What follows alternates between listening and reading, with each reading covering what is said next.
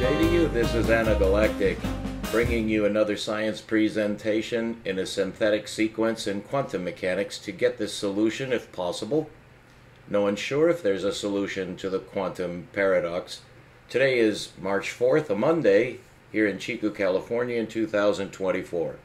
We've had several lead-up lectures. We've had several lead-up series. This is the most difficult problem that's ever been faced in science, certainly in physics.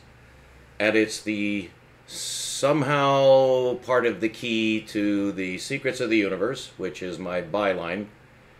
What we've accomplished as of yesterday in the transmission of a new vision of the problem itself, trying to get a change of set, which is an internal reconfiguration of the facts. We determined a very important and substantial fact. Although it has to be stated in the paradoxical form. That's what we're limited to right now. That's the infuriating and frustrating aspect of a paradox. It's virtually impossible to even talk about it. Because if you could talk about it rationally, it wouldn't be a paradox. So we're going to state a new insight. This has been perceived, but never explored. So this is a major possibility for an inroad to the paradox to get the solution. So let me state what that is. What we learned is that one way to formulate the paradox itself, so that you're stating what it is, the way you do this is critical toward the solution orientation, is how you formulate the paradox. We have several schools, philosophies, theoretical models, they can be called tentative models in the hypothetic sense, that none of them succeed, but each of them follows the same pattern in getting at the solution. And then there's a divergence. We've narrowed that down to a binary divergence, which I can just summarize quite simply as there is almost certainly a violation of relativity. Now that is really saying a lot, because relativity, that is, and I'm just going to assume here that you know what I mean by relativity. It's easy to state, but we're not going to dawdle here. We have to maintain continuity at this phase of the synthetic solution. But there are two ways to violate relativity. One of them would be to travel faster than light. I have stated, and I will continue to state until someone can state this any better than I state it, although nobody right now disagrees with this statement, nothing can travel faster than light. That will never be violated because it's a tautology. Now, even having said that, I must say, because the paradox hasn't been solved, and while the paradox is not solved, you have to be very cautious how you state what you think are facts, because that could be the source of the misperception. Is it perhaps things can travel faster than light? Well, that, of course, has been suggested, but it has not led anywhere. But that doesn't mean that it's not the right solution path. It just means that it's been rejected as being obviously wrong. Well, you could say that about every model, theory, school, position, philosophy of the paradox. So to complete my sentence, there is another violation possible. It's not merely saying, relativity is not merely asserting that nothing can travel faster than light. It's also asserting that there's always a time lag between positions, that you cannot have a spatial separation without there being a coordinated, actually a linearly related difference in time. And we know that. That's really the whole meaning of a light year. Why would a year be in a distance measurement? because that refers to the time component, and that's interpreted as space-time distance, which is hyperbolic because one of them at least has to be curved to get at gravity. So I hope you have a reasonable grip on that aspect of the relationship between quantum mechanics and relativity. There's a direct relationship between them. It's practically the paradox itself, because what's being violated that causes the paradox is indeed Einsteinian relativity, but that can be perceived in one of two ways. One would be that something can be shown to travel faster than light. That will never be shown, because that actually is impossible. I am stating that as the axiomatic basis of the approach to the paradox. That's where you begin, is indeed with what we already know, and nobody denies that this is true. This is one of the most absolutely proved facts in the history of physics, is light speed is absolute. You cannot have anything traveling faster than light in the universe. So we're going to assert that that is a true statement. And now for the other possible violation of special relativity. There's another one. And that's the one we actually see, which is you can have two positions, which would then be particles, because you can only measure a position if it's a particle. So we do say that light manifests as a photon for that reason, because you wouldn't be able to measure light if it weren't at some point a particle, which is a nice pun. And we determined in the last lecture that you can substantiate that statement by realizing another well-known fact, which is that light has an enormous amount of information packed into it, which means that the photon contains that information. Certainly, in some sense, either distributed or not. In other words, the photon contains information, but it may be sharing it with other photons. That would be practically the definition of a wave, where the information that the photon contains is not in photonic, it's not in particle form. But when we receive light with our instruments or directly with our eyes, the particle nature of light is instantly reconstituted. It comes back from its waveform in an unknown process called the collapse of the wave function. Well, the reason why that is an unknown function is that it implies that the photon had not been in one place while it was traveling. And that's the definition of it traveling as a wave. It's not in one place. That's what a wave is. It's something that's not positional.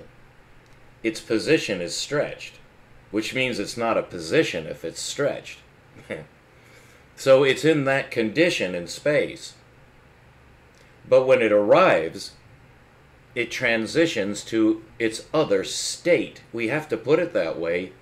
But in order for it to transition from its wave state to its particle state, it executes a non-spatial adjustment. Because you can't collapse a wave to a point without there being a time lag. And we find now that there is no time lag. So the collapse of the wave function implies instantaneity, which you have to expand to get the full meaning of the paradox. It's instantaneity without any distance being involved. In other words, you're leaving behind distance in order to recompose yourself as a non-distributed thing. You're turning from a wave into a particle. And that simply must take some time, but it doesn't. It happens instantaneously. Now, the way we got at that so we can actually perceive it somewhat with our perceptual space This has actually been done. You take two coordinated particles, which are called entangled, but it means coordinated in a known way, and you separate them in order to create a space-time lag. It's a space-time separation. Well, there's two components to that separation. One is space and one is time. We consider those to be inextricably correlated, that as you separate in space, you're separating in time. If you get as far as the moon, there is about a 3-second time span. We consider that to be a linear, because it's associated with a linear distance. There's a linear time lag, which we can measure quite accurately. And if you're sending a light, you're sending light to Saturn for communication purposes to control your craft, there's about a 2-hour time lag.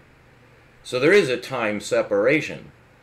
Well, an entanglement, as it's called, which are these two coordinated particles, you separate them by space. You've heard of this. It's quite famous now. You separate, well, why are you separating those two particles that are coordinated? It's to see if they indeed exhibit non-spatial simultaneity, which is redundant. That instead of coordinating two positions, you're now trying to coordinate two events to see if they actually are occurring without a time lag, and that is what has been shown. So that is a major inroad of insight, which has gone, nothing has gone disregarded, but that path also has seemingly led nowhere, because all paths lead nowhere so far. We're looking for the right path. Well, once you realize that and adopt it as your path, you can then make hypothetical steps to see if that can possibly be resolved with a change of set. You rearrange the facts somehow, which also entails examining your presuppositions, what you consider to be facts. One of them is being violated.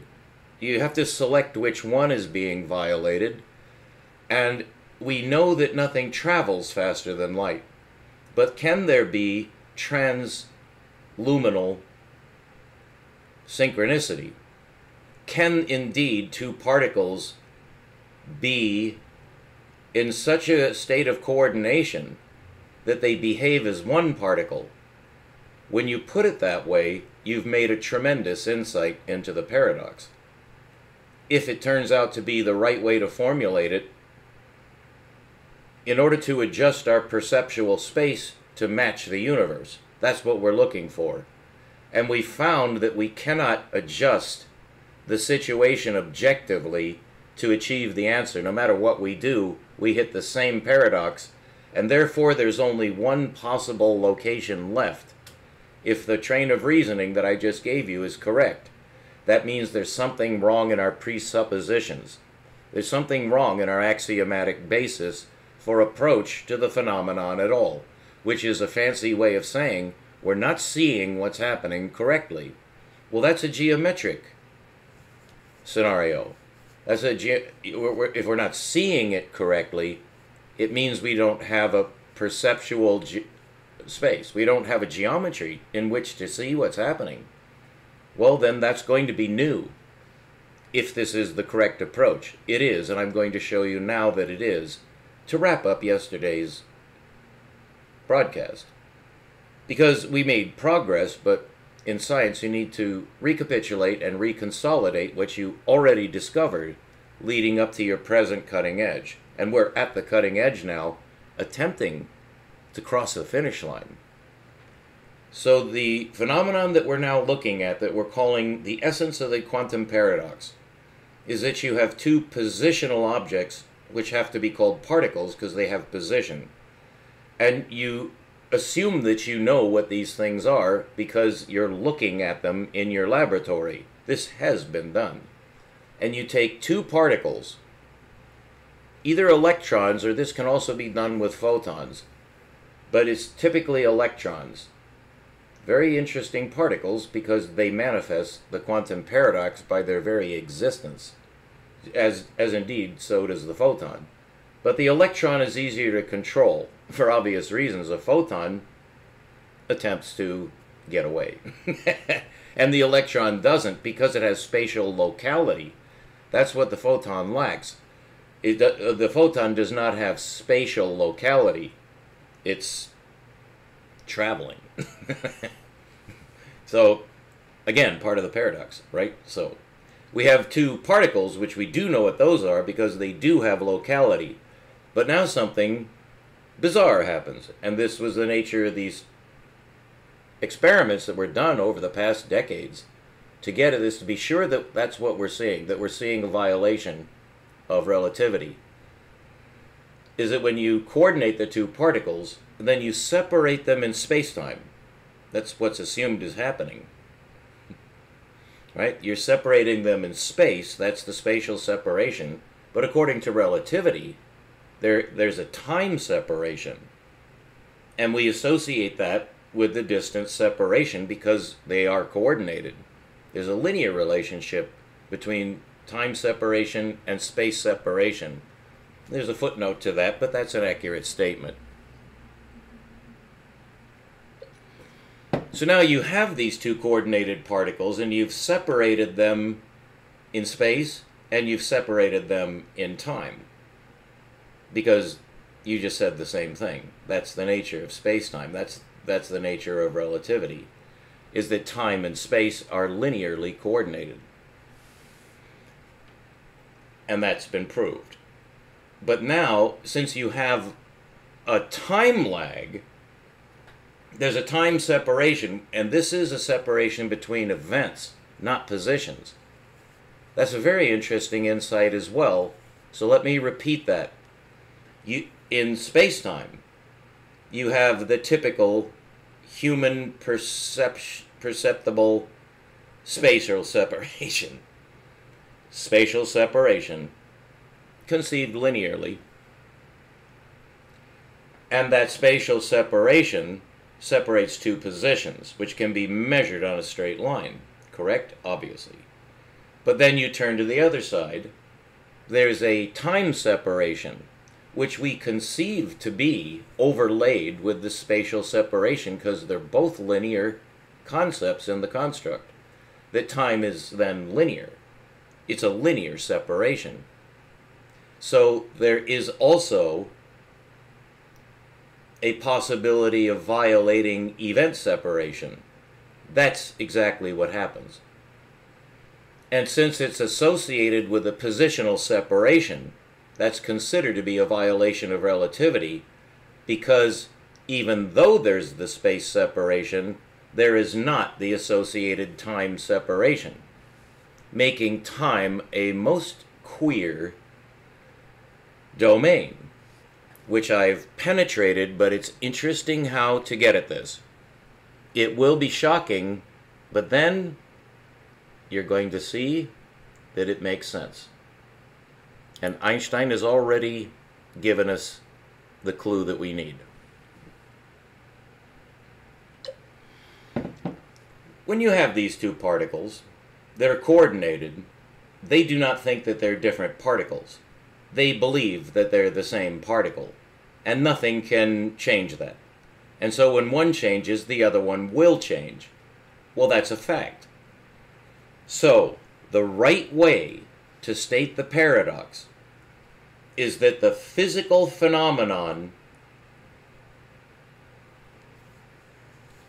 of space independence in event coordination, these are coordinated, we think of them as positions, but we can only tell if they're coordinated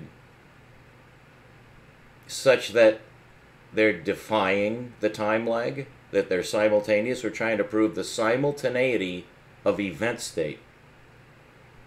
Because if we can prove the simultaneity of event state, then relativity is wrong. That is indeed a serious paradox, because that challenges the basis of modern science. As it's perceived, It may not be actually the correct, or you could say, and better said, that Einsteinian relativity, considered to be the bedrock of science, this is the axiomatic basis, but it is based on this model of time-space, usually called space-time. But you see, you could actually say it the other way around. And that's worth a Gedanken experiment just to test in your mind. What would be the difference, if any, between time-space and space-time? Hold that thought. Now you have the two separated positions, where the events are not separated. So while these two positions are anywhere, they're still coordinated in time, and that can be proved by experimentation. I want to leave that open. It's been strongly suggested there is positive evidence. It's very difficult to set up this experiment because of the speed of light. You're trying to measure simultaneity, but you're reliant on your time framework to do so. So this has led to all kinds of interesting theorizations on the role of the observer. Has been a major topic in quantum mechanics, because it seems to be the only way out, is that the observer must be affecting the outcome by spooky action at a distance somehow. Well, that whole phenomenon is called quantum entanglement, and I've led you to see that as the correct approach, first of all, by restating the phenomenon correctly. Mathematical physics is well known for the goofiest, stupidest, most anti-scientific naming conventions. Not even convention, just random names. In this case, not quite random, but entanglement is the wrong word. It's not entangled. The reason for saying that is because the term entanglement is referring to a logic system where the logic is entangled because of the interim logical mode, which is not wanted in binary logic. You don't want something between true and false. It's like, what? There's nothing. So we have two event separation. We have an event separation that cannot be demonstrated to exist, which violates relativity, because relativity is based on the premise that spatial separation directly implies temporal separation, separation of events. That because of the space separation between the two particles, a change in one cannot be instantaneously coordinated with the change in the other, but it is. So that is a violation, and that's the correct statement to make. This is our axiomatic approach. We're developing our hypothetical framework for assaulting the problem to get at it, to figure out what we did wrong, because we did something wrong. Somewhere along the line we did something wrong, and now we know what we did wrong. If you adopt my approach, you're going to see the answer. So follow with me if you dare. And I'll warn you when it gets to the mind split part, although it's there throughout. We're looking right at the answer, okay? That's what's amazing.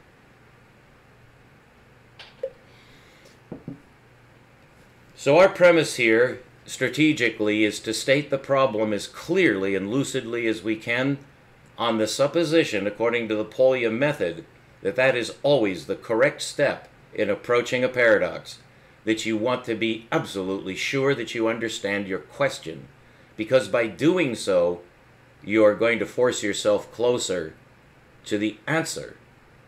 That's a form of magic, okay? A form of wizardry. That's where scientists get their spookiness from. They're like wizards. They can solve anything. Well, that's what we want to do. So here's how to do it. We now have two events. These are event event positions. We have two event positions. That's really a time-space statement. It's recapitulating the axiomatic basis of time-space, is that these are event positions. They're not just space positions. That we can measure that. But the event position looks like there's a separation when there's not. There's no event separation. This distance that we see as spatial distance is not a temporal separation. These two events are one event. Even though there are two positions, there's only one event. So this exists in another dimension. We're going to say it that way, although there's a better term for it. And so let me reintroduce that term, which I've developed for my own sanity, because dimensionality already has an application in linear geometry. Okay? So we do have two separated events. But how are they separated? They're separated spatially. But other than that, there's no separation.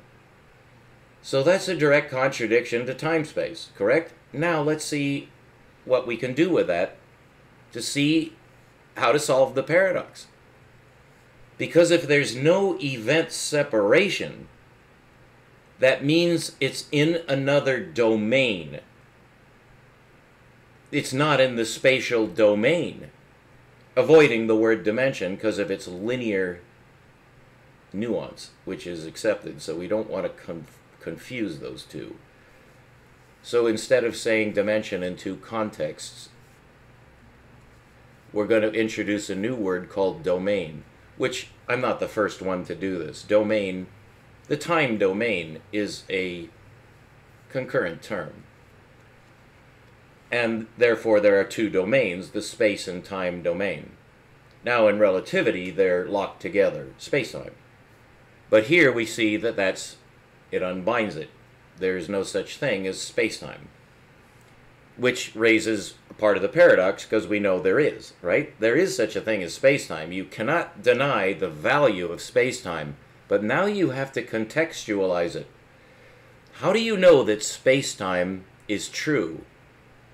What's the proof of space-time validity? Why are we warranted in treating Einstein's field equation as being an accurate representation of reality? How do we justify that? It's going to be to a threshold because we're humans. Always remember that. But in physics, we're trying to transcend our human limitations, and we've been very successful at that as long as we've done science correctly. We want to continue to follow the tried and true method of science to make further progress, which is now we're at the edge. Because we can't get past this, but we have to. We have to know the valid scope of relativity. So it's very important to reconsider how we know that space-time is true. Now it's easy to become defensive here. It's just an emotional reaction of a human, very natural, that if you are already committed to the fact, you think it's a fact, that space-time is absolute, there's no flaw in it, well then you're going to feel threatened by this. Einstein certainly did, which is really a remarkable thing to say about Einstein. I consider him to be in a class by himself, because when he objected to the quantum mechanical interpretation given by Bohr, which is there's no real interpretation that you're seeking, Albert stuck to his guns, but he was basically insisting against his own theory that there's something wrong with space-time. He's directly leading scientists to look at space-time. He himself did not find a flaw in his own space-time system. I think it's pretty normal for the discoverer. He might be biased, I think every discoverer has to be, for better or for worse. You have to convince yourself that you're right until you're proven wrong. Well, Einstein had no reason. Nobody thought relativity was wrong in any way. But let's take a look at that. How do we know that it's true? It's because it works in solar system space. We know that the ticking of clocks, including atomic clocks, is affected by relativistic influences. And here you'd almost have to say paradoxically, we know that relativistically. It's very interesting to try to measure light because, and there's a Veritasium presentation on YouTube that explains this aspect of the space-time formulation, that in order to measure the speed of light, you can't measure it in one direction. You have to measure it on a bounce. You have to measure it on a reflection. Do you know why? It's because when you're measuring the speed of light in one direction, you cannot synchronize your clocks at both locations. And it can be shown that if you synchronize your clocks at position A, where you're going to fire the light ray, and then you separate the clocks in order to get this one where you're going to fire the ray, and now you think that the clocks are synchronized, they're not, for the very reason that you separated the clocks.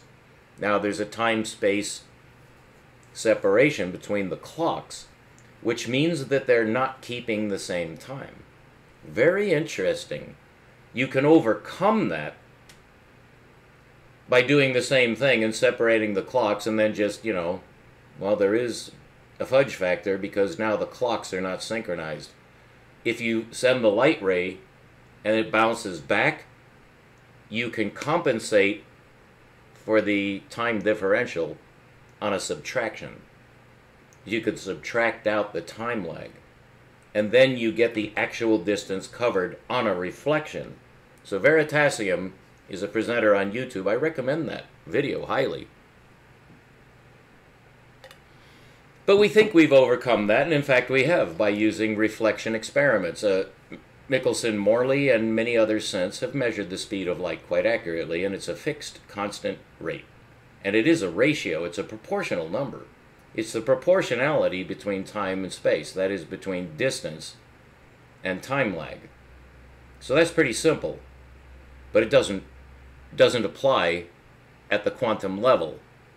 And so the unification that's being sought is to explain the quantum phenomenon so that it doesn't violate relativity. Well, in order to do that, we've just discovered, just now, you and I, you need to look at relativity, because that is almost certainly the source of the error, is that you misformulated relativity. Well, that's quite challenging. Nobody wants to hear that, because that's a seismic, the bedrock is cracking now. Not so, and scientists should never react that way. We are human, and we do have vested interests in this world, in our jobs, etc. Our reputation, our sanity. Really, you know, you can't fault a human for defending a known true model, because that's the whole purpose of science. But here we found a flaw, and the flaw is not in the universe. We've discovered something in the universe that's a flaw from our perspective, but now we have to find out where the flaw is. You're not going to find it in the universe. You're going to find it in your systematic approach, because the universe does not ever contradict itself in any way. That's the basis of science, so you have to accept that rational approach. That can be proved, by the way. It has been proved. So this is a valid challenge to relativity.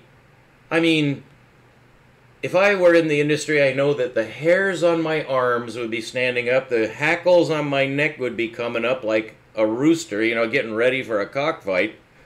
Like, go there. That's relativity, that's space-time. Well, science has to be courageous and honest and explore all avenues, because you always find something in the last place you look. Have you ever heard that riddle?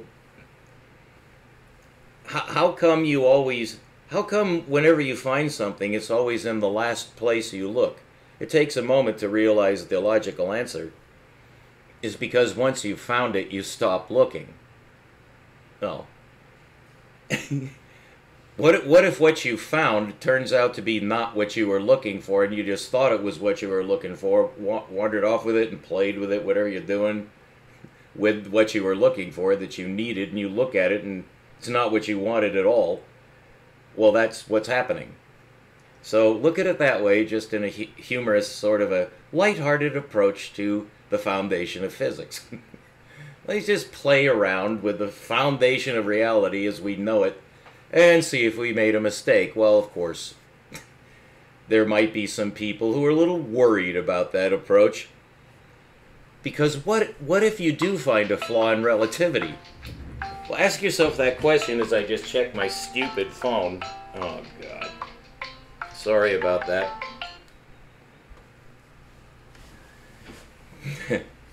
So what would be that flaw in relativity? Well, on spatial separation, you can say in certain contexts, which we've fully explored, that when there's a spatial separation, there's an event separation. That's common sense.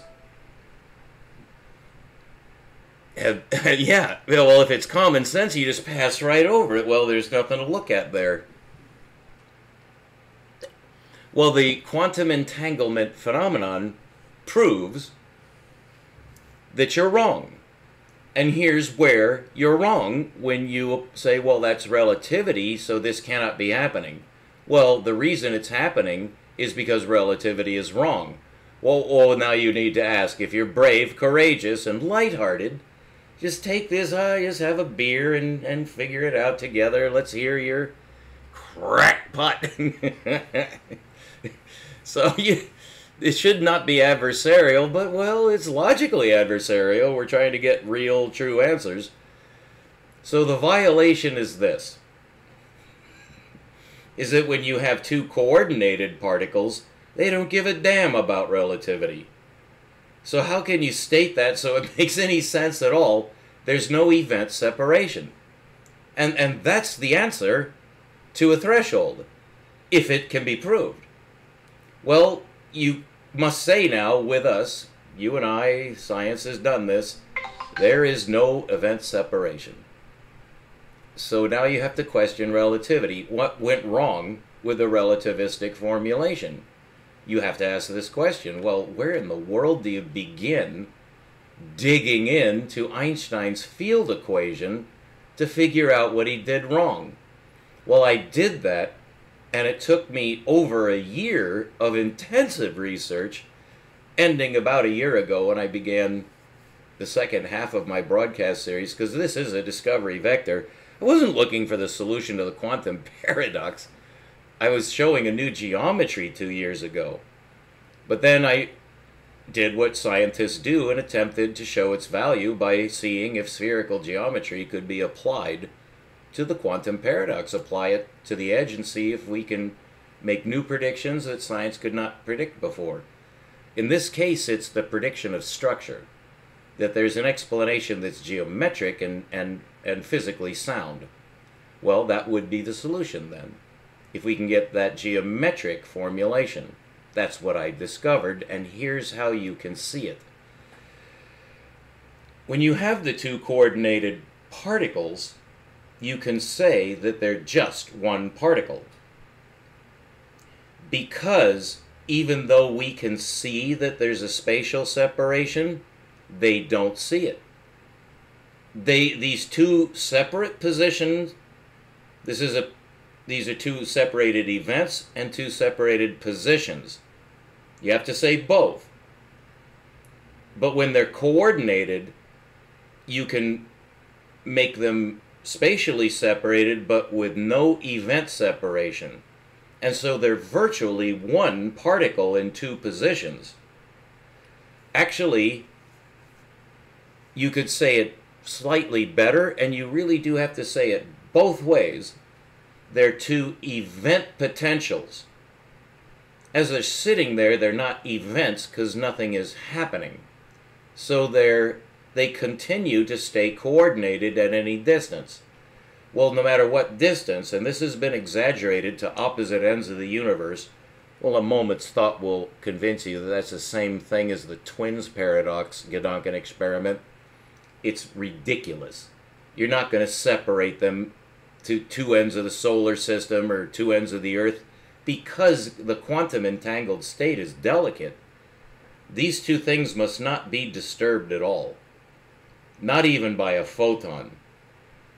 Which raises another question, is how could you even set up this, how could you maintain the state, the coordinated event state, where these two things behave as if they're one particle? How far away can you drag them?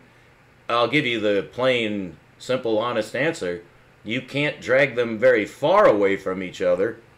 The way to set up these experiments is absolutely mesmerizingly complex.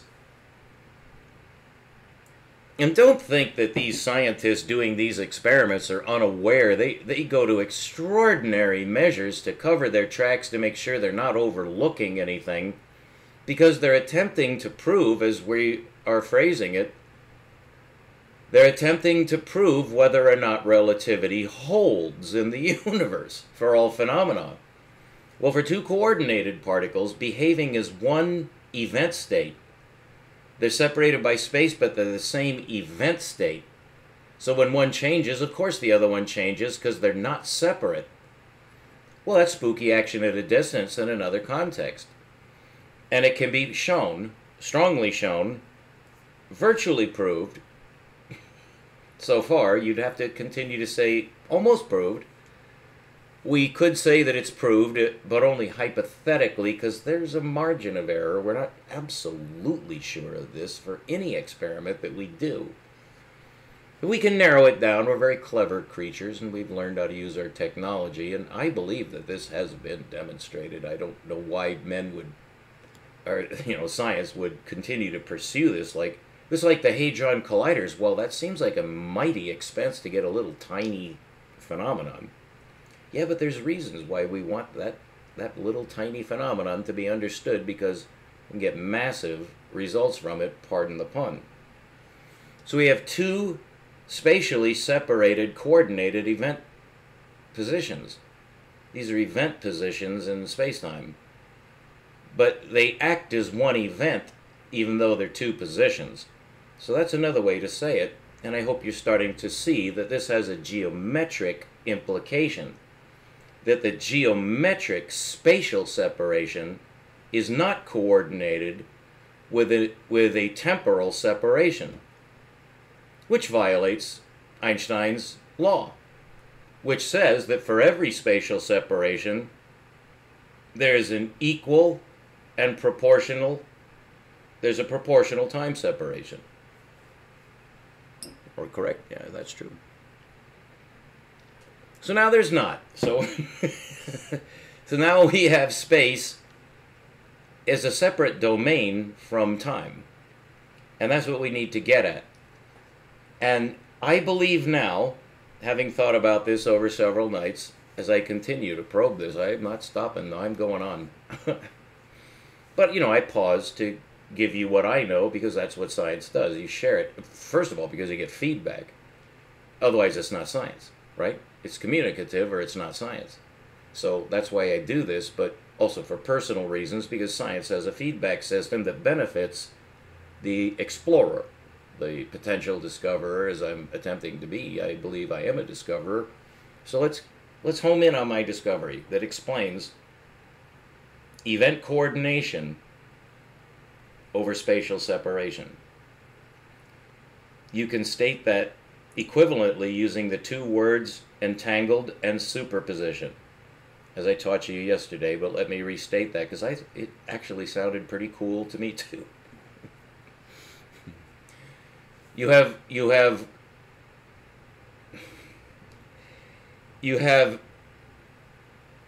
spatial separation of position with a coordinated event state, which we call entanglement. That's the coordinated event state is called entanglement. And so you have coordinated event state over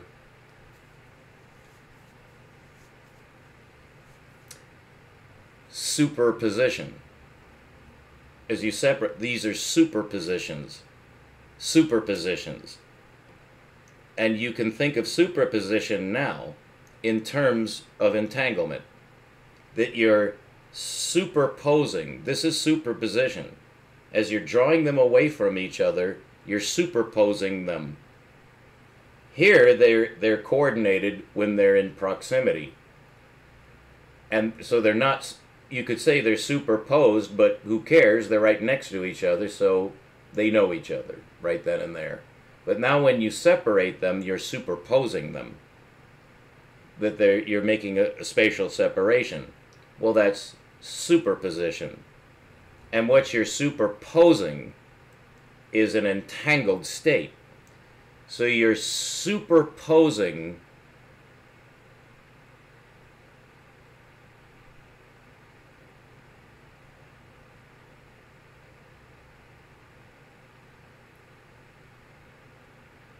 coordinated event positions. You're superposing coordinated event positions.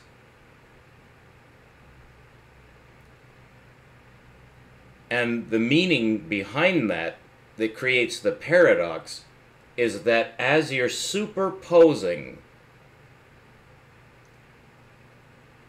the coordinated event position,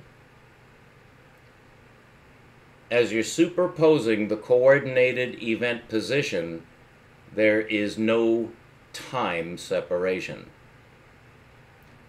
When you do this, when you superpose the two events so that they're in two different positions,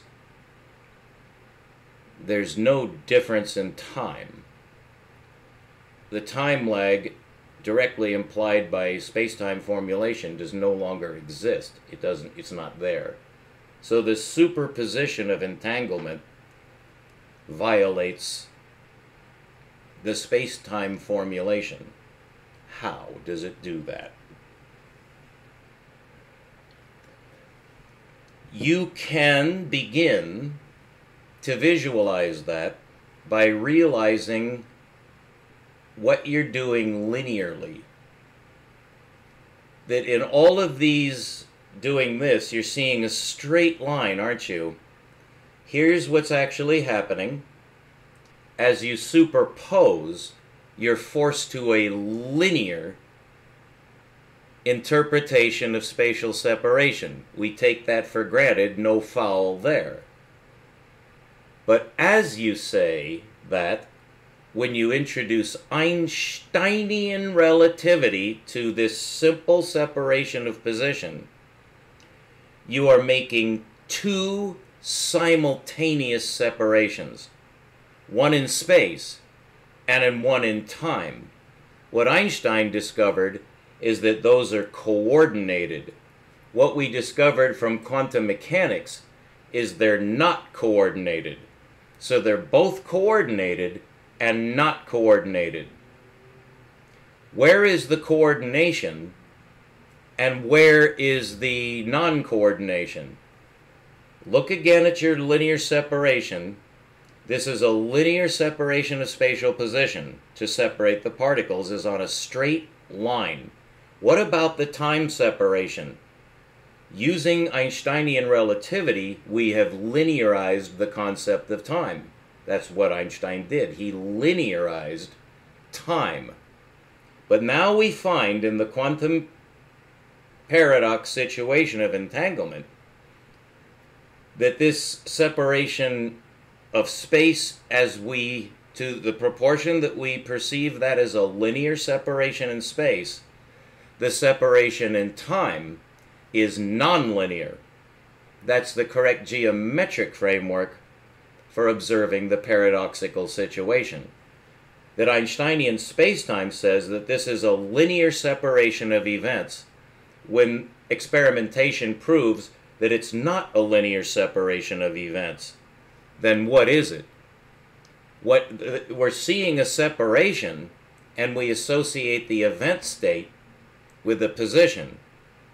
But even though the position is changing on a line so that there's increasing spatial separation, there's no change in the event state. And in order to prove that, you have to make a measurement to check the event, which then you're trying to show whether or not it changes the other state without regard to the spatial separation, which means then that they're simultaneous, that there's no time separation associated with the spatial separation. That's very easy to say. And now you're beginning to see it geometrically if you look at it this way, that as the spatial separation is created on a line, that dimension of the line is unrelated to event space. And you have to say space, but it's a geometric space. It's the geometric space of events, where even though there's a spatial separation, there's no associated event separation, which is virtually the definition of an alternate dimension. I've discovered the location of that dimension so that you can see it. Okay, let's keep going.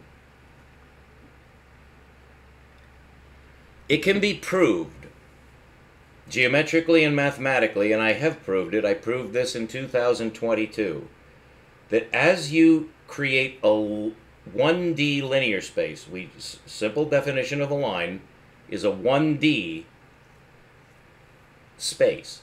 It's a spatial concept of one-dimensionality. And now you're using that one-dimensionality of linear space. Hold that in mind. This is all happening on a line in space, which is redundant. But the events are not separating. They're not separating on that line. But they are separating, but not on that line. And you can't measure the separation on that line because it's not occurring on that line. So as the two particles are being separated, it's generally done, I believe, with an electromagnetic field, but however these particles are separated, their positions must remain known, and this has been done. And so you get a fixed distance between them, and then you try to measure the simultaneity. Very difficult to do, but it has been done, we think. And I believe so. It has been done. So now might be the right time to just introduce into your mind a new possible geometry, just to try out to see if the skirt fits your waist. Let's try this out. So as the particles are being separated spatially, there's no equivalent linear separation of events.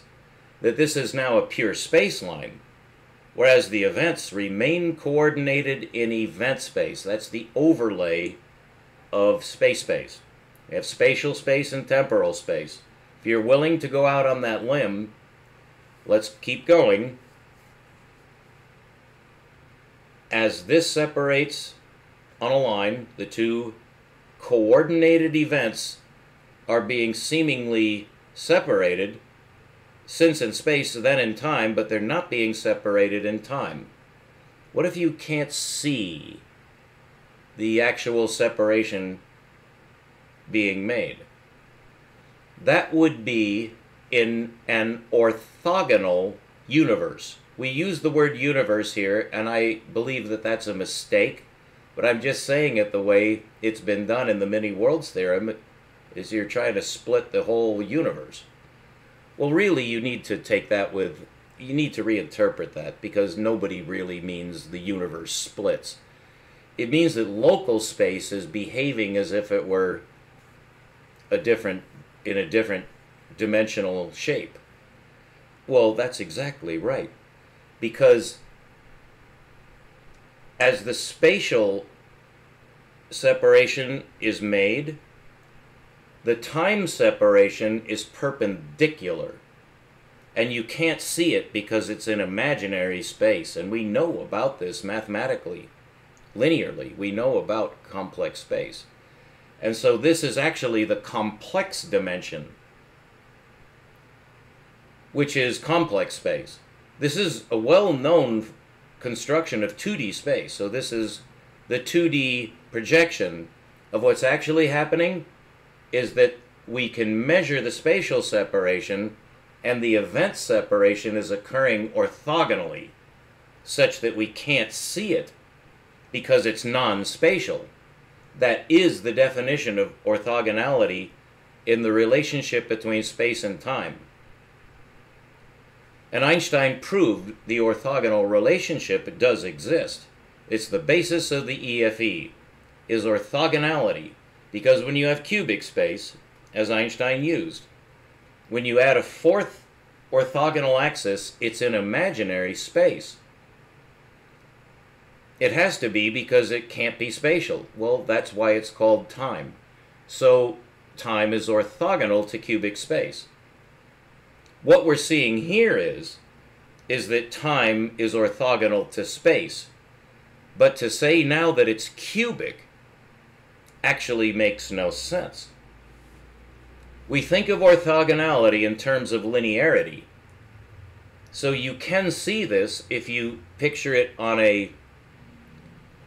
Your eye level is on a plane, so you only see the line, but it's actually a plane. Well, if you get above it and look down on it, you see the line just as you did before, but now you can see time going orthogonally out, proportionally with space on a right angle. And if you're at eye level with that right angle, you can't see the right angle because this one-dimensionality, as you look down the barrel of time, it's zero in linear space. But it's not zero in real space. It's not zero in physical space. I proved that in 2022. Instead, you are seeing a right angle, but not a linear right angle. It's the same right angle with a footnote, but seen in spherical space. Where now, the perpendicularity that I discovered that explains this relationship between space and time, you do need linearity somewhere in the spherical system. I located it, so let's just be sure we understand. Spherical linearity can only be composed on a force line. And we know that from gravity, but we also know it from light propagation, and that's inherent in my discovery, this major insights all the way through physics. So in a spheric space, the line that we think of as a straight line, like the force line of gravity, from when you stand up from your chair, you make yourself stand up around a force line that's perpendicular to the surface of the Earth. Technically, the force line that holds your feet to the ground, and you have a mechanism in your ear that you can maintain balance, but you're standing on a line that's perpendicular to the plane of gravity. And here, this is an extension of the word plane, because it's a spherical plane. Because the surface of a sphere is a closed line, and in spherical space, that closed line is the surface of the sphere. Because it doesn't go off to infinity, it closes, and we call that a sphere in volume space. Well, the single line coming out from that, you can think of it as coming out, but for gravity it's going in. But it's the same line. It's all the lines are equivalent. So that's the integral line. So in spheric space there is a straight line, but it's the integral of all the lines. So if you can wrap your mind around that, and I sincerely hope you can, because it's obvious that you can say this, that there's one line, although it's not an open line, because an open line goes to two infinities. But it can be proved that that line is actually going to 1 infinity. Because when you draw a straight line, you're drawing a sphere at the same time. When you draw a straight line and you separate the two polar edges of the circle, we could picture this as a circle, but it's the same as for a sphere. When you pull on a line, it goes in two opposite directions. But when you pull on that same point spherically, it simply goes out. And that's a force line. Going out, it's called centrifugal force. So this does get deep pretty quick, but this is pure geometry. There's nothing unknown about this. But nobody really talks about this, so this is new. That this is a single integral line, either going out or in. In other words, it has a direction. It's either going in toward the center, or it's going out toward the edge in the spherical construction. Well, you can see that if you're pulling on the two edges of the circle, you're making a straight line as you do so. So you pull out the two edges of the circle and it forms the circle. The circle gets bigger as you stretch that line. There's a fixed relationship between that circle and that line. And therefore, as I've proved, although it was already known, I proved it in a new way.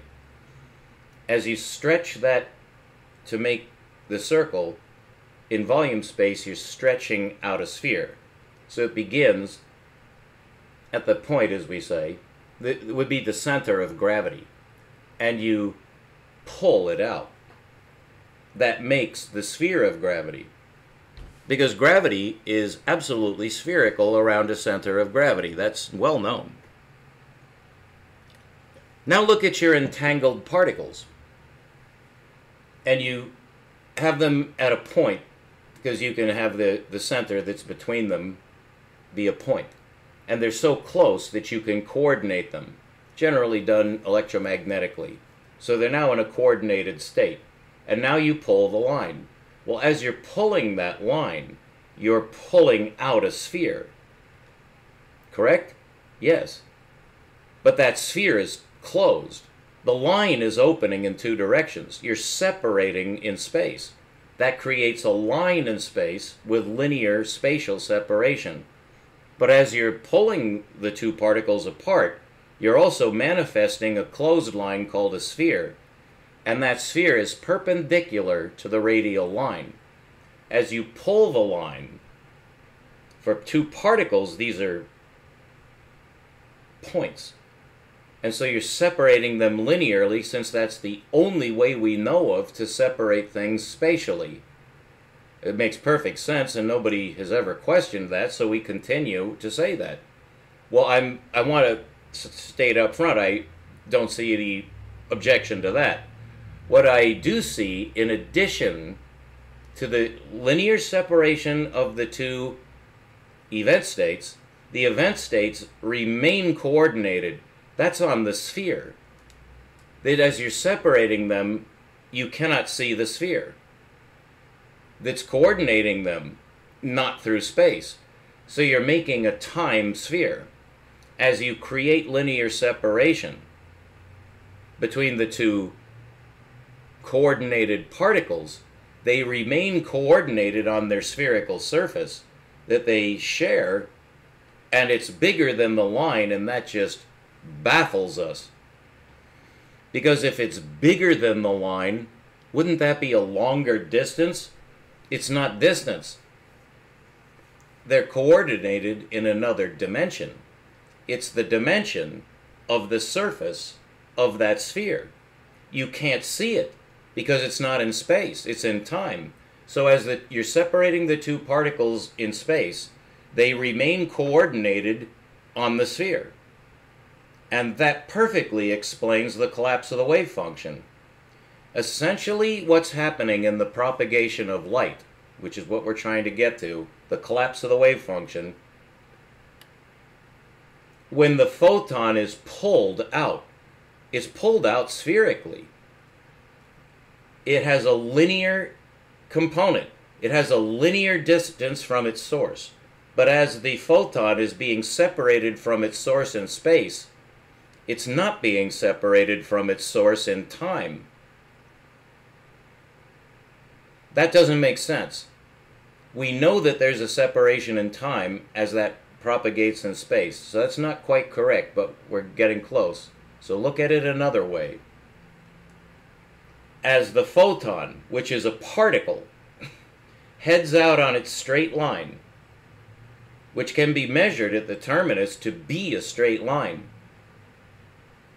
And when it arrives after its straight line trajectory to its objective from a distant star to Earth, where it's recomposed into a particle, it leaves as a particle, but then there's a linear separation between the photon and its source. You're separating the two entangled states. This is a different kind of entanglement, though.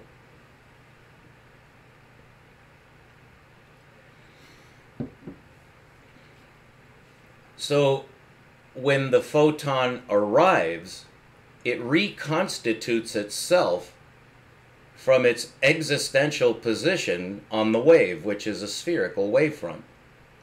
It simply is there in time, which means that the photon superposes itself to the surface of its spherical wavefront, and that is superposition. That the photon is everywhere on the surface of that sphere. Spatially, it's not. Spatially, it's separating itself from its source. That can be measured. We measure it in light years. It's separating itself from its source in space, but it's not separating itself from itself on the sphere. It's everywhere on the sphere at the same time. At the same time, it's on the surface of its spherical wavefront. That means that the photon, as a particle, is superposed on the surface of the sphere, which means it's in the same event state everywhere on the sphere. So when it's measured, when it arrives, that's essentially its measurable state. It looks like it instantaneously collapses to a particle. You could state that differently so that it would make a little bit more sense. You could say that the superposed particle in temporal space, it's superposed so that it's everywhere at once, temporally. It's everywhere on that sphere. The photon is literally all the photons it could possibly be. That's the essence of superposition. But when it's recovered at its destination, the capture of the photon on a photographic plate or in the retina of your eye, however that works, we're getting there too. However it's reconstituted from its temporal state, it loses no information. That is amazing. That superposed particle, which is everywhere at once on its spherical surface, in time it's everywhere. Linearly it's changing position in space, but it does not change position with respect to itself in time. It's a coordinated spherical surface that when it arrives had never changed. Its temporal orientation to itself never changes. Its spatial orientation changes with respect to its source. So there's a linear separation in distance, in space. But in time, nothing happens to the photon in time. It remains on that sphere the whole time. In all positions, it is the wave. And so when it's recovered, that makes sense now, because it's not changing in time. So when you capture it any position that you capture it in on the sphere, it's the same. It's the same particle. It never changed. It was always everywhere. And so when it arrives, it hadn't changed in time. It did change linearly in space, though, and that causes redshift. We could say it that way, but we could also say it the other way. It's somehow different when it's in its spherical condition, even though it's just the particle doing something that baffles us. It doesn't baffle itself. It's perfectly fine.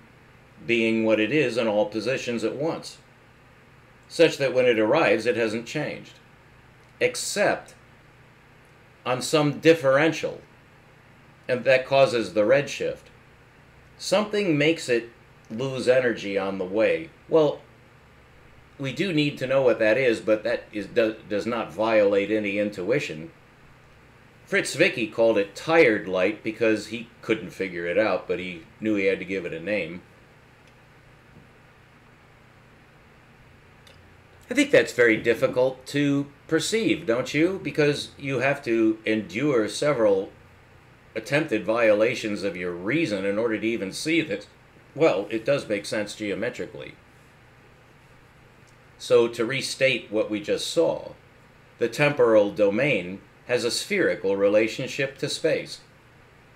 It's not just orthogonal, it's also spherical. That's the nature of the illusion, that the sphere that's expanding, we think of as expanding in space and time, which should cause pure dissipation. It should have no ability to retain its information, but it does retain all of its information. It's retaining it in time. Because everything that that photon is, it remains in time, not in space. It's traveling through space, but it's not traveling through time with respect to itself. That the spatial separation that we imagine on the sphere is illusory. There is no spatial separation on the sphere. And that can be proved geometrically on a force-balance relationship that was discovered by Ruđer Josip Bošković, that you're looking at a spherical right angle. And it's absolutely perplexing to us, because we consistently interpret it as a linear right angle. Well, that induces a zero, which messes things up. You don't want to have that zero at the orthogonality. That's how we compose linear space, so we seem to be stuck with it. That's the error. That is the error, is you're not seeing spherical space correctly, because it doesn't start from a zero center. Anywhere in the universe that zero does not exist. When the photon leaves its origin, that's not zero. It's leaving from a surface, a perfectly spherical surface called an electronic shell.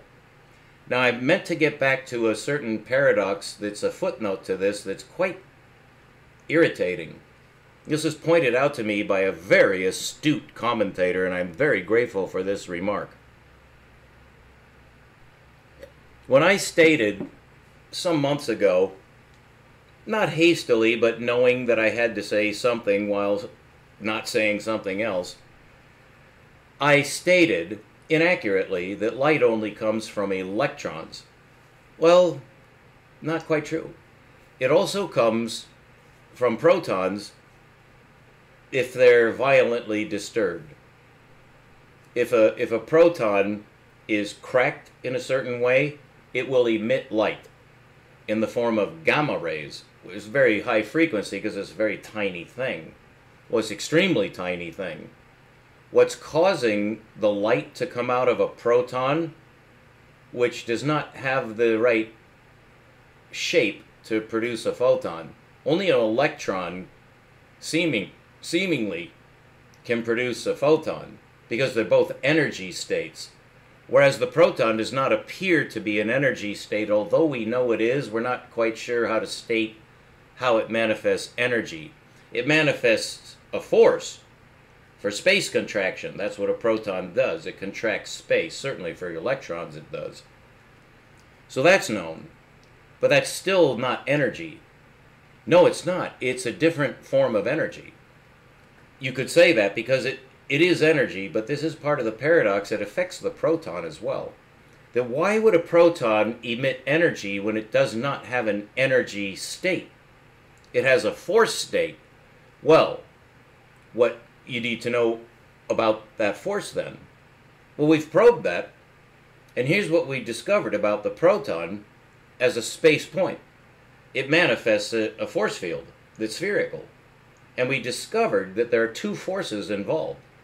There's a centrifugal force that keeps the electron from getting in. That's the definition of centrifugal force. It's keeping the electron out. But outside that bound, it's exerting an attractive force on the electron. So the electron is drawn towards the protonic shell and then it executes a spherical right angle, which has always remained baffling to us. I probed that and got the geometric solution, and it was confirmed 250 years ago by Ruger Josip Bošković. So I'm definitely right. Definitely right. To prove that, so that you could prove it to someone else as well, you need to examine the proton to see the two forces, centrifugal going out to the shell, and beyond it centripetal. So picture the shell around the proton, and on the outside is a vector field that goes in. But when it reaches that spherical limit, it shifts to a vector field going out. These are the two definitions that we need for force balance. And that perfectly describes the construction of the atom. Have we perfectly described the construction of the proton as two forces so far? But what generates the centrifugal force? It can be shown that the centrifugal force has to come, first of all, from the center, because the center is what's exerting the force. Well, that center has to be doing something to generate a centrifugal force. That is the same centrifugal force that's inherently manifest in both the electron and the proton. The centrifugal force of the electron is contained by a centripetal force that holds it spherically to locality. And so the centrifugal force is exerting a pressure outward. That's what centrifugal force is.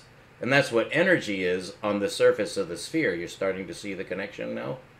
This motion is a repeating motion on a closed line. Nothing to do with space.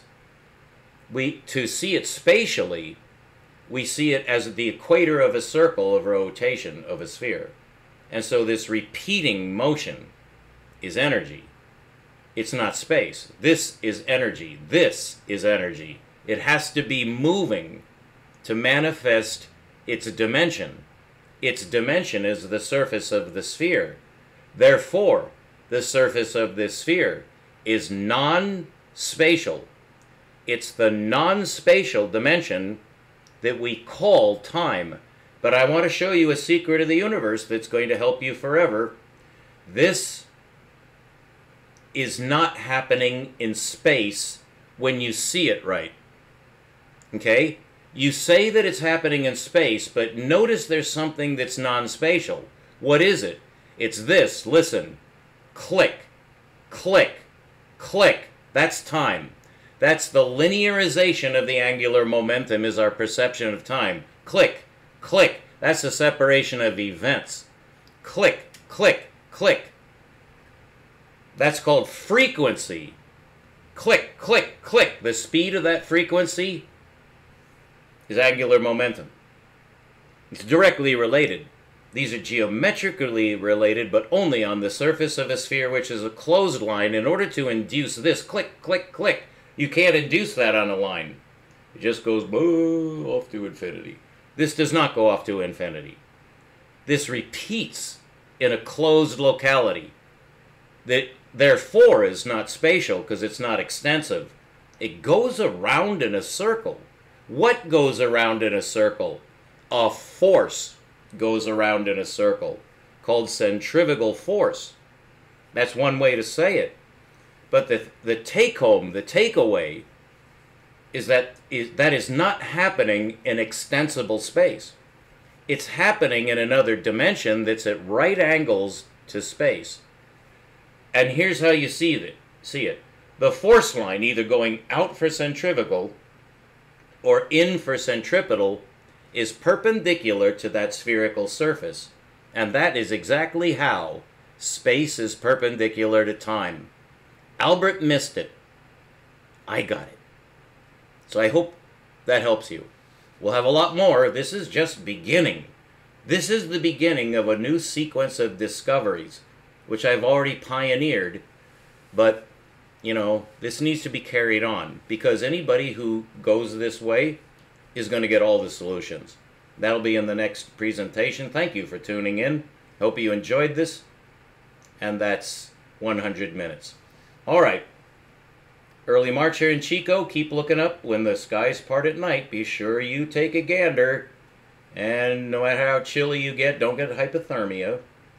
Be sure you always carry a coat in your car so that when you want to look at the night sky, you can pull off the freeway and spend 5 minutes and have it. This is Intergalactic. We'll be right back.